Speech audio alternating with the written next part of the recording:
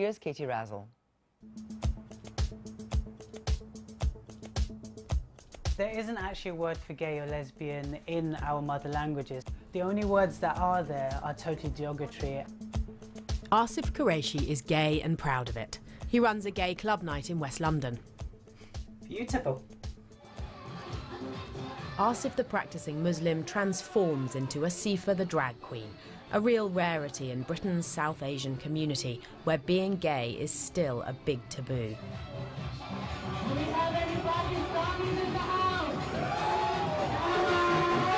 Many gay Asians come under intense pressure to have a heterosexual marriage, and many succumb, leaving them forced to lead a double life, which is perhaps why only a few of the 100 or so men and women in this club were happy for us to film them.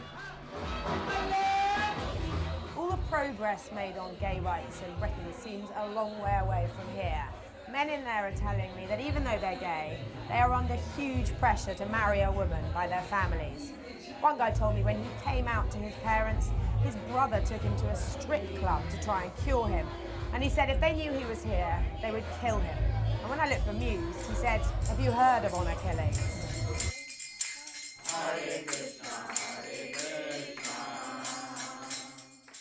Part of the reason why I was never comfortable being gay or going to gay bars and that sort of thing was because of a fear of what the family will say. But also I think a lot of it is it against my religion? The homophobia in these societies isn't confined to one religion. It's more about cultural attitudes that remain stuck in the past.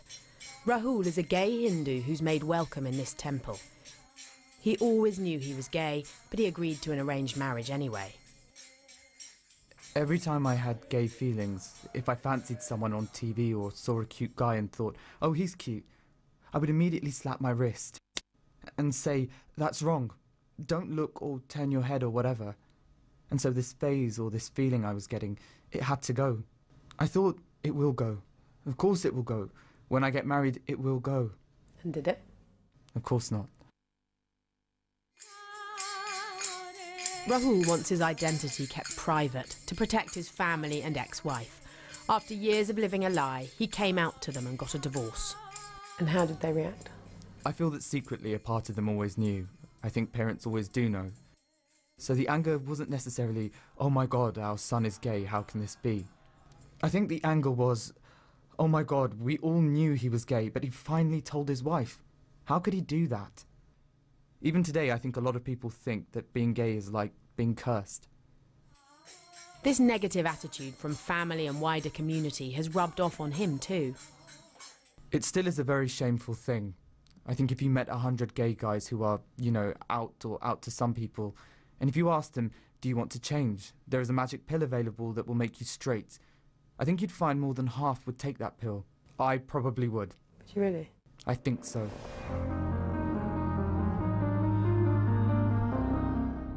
I'm heading north to meet a woman who's experienced the other side of all this. She was forced to marry her first cousin, and on their wedding night, he told her he was gay. I want to find out what happened next. Salma was just 19 at the time. Did you have any idea that your future husband might be gay? No, but there were whispers amongst the other cousins, you know, that he may be. But they didn't actually say the word gay. Did it put you off? Were you worried?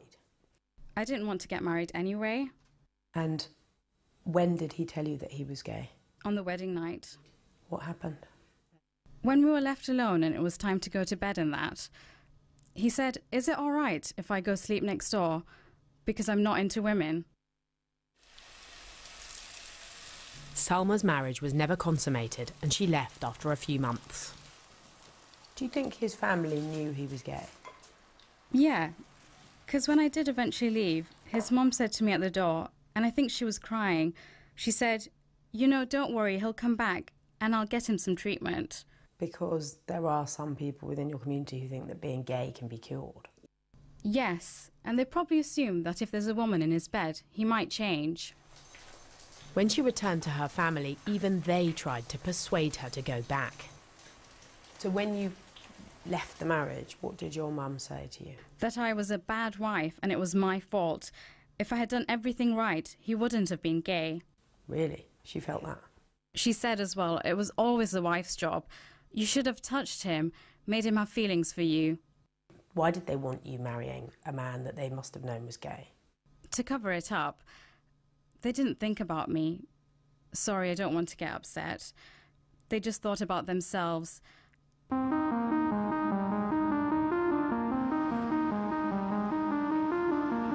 Welcome to Southall. Thank you very much. Minus the hair and makeup, Asif took us back to where he grew up. In this community where marriage is highly prized and very few gays and lesbians are out, there was a time when even he almost gave in to family pressure to marry a woman. I think I just woke up one day and had a vision into the future. And the vision into the future was a person that I didn't like. You know, it would have been a person that would have had a wife and kids, would have had a double life on the side, would have had to be very secretive, would have to lie a lot. And that's not who I am. And I didn't like that person. So I mustered up the courage, all the courage I had, just to say no, and I ended the engagement. Back at the club, I met an Australian who was willing to talk openly about being gay. Family don't really see it as an obstacle to getting on and getting married to a woman, having children and fulfilling all those norms of Indian culture. So family have said to you, we know you're gay, but get married anyway? Yeah, it has been suggested a few times. And what's your response to that? I moved to the other side of the world. This song is going out to all you sexy baby dolls. Hit it, baby! The case of Shrian Dewani has put Britain's gay Asians in the spotlight as never before.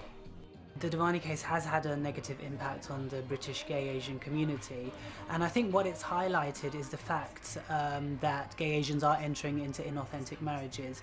Now, what the gay Asian community needs to do is take responsibility of this, use this exposure, if you like, to really question inauthentic marriages and not enter into them. And at the same time, the British Asian community needs to recognise that by pressuring their gay children or their gay members into these marriages, it will only lead to inauthenticity, bad mental health, and the real victims really in these cases are the heterosexual married partners.